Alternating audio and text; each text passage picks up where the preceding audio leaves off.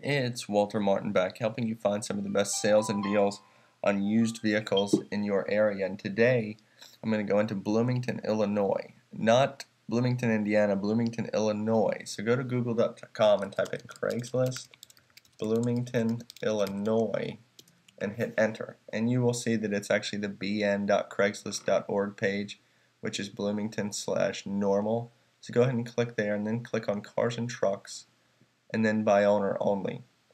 And you're going to quickly see that some of the most affordable prices on the internet are available on Craigslist when it comes to used cars.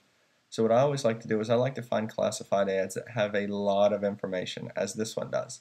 This is going to allow you to find out a lot about the vehicle without making a phone call and without having to, go test drive. Obviously you're going to do that stuff, but this makes it easier than having to, call many people. Something else I like to look for is classified ads that say OBO.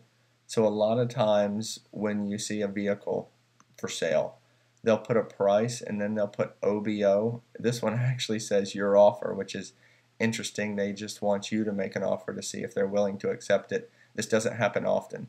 Most of the time people are going to put a price. As you can see on most of these vehicles, there is a price, but sometimes they will put $2,800 OBO.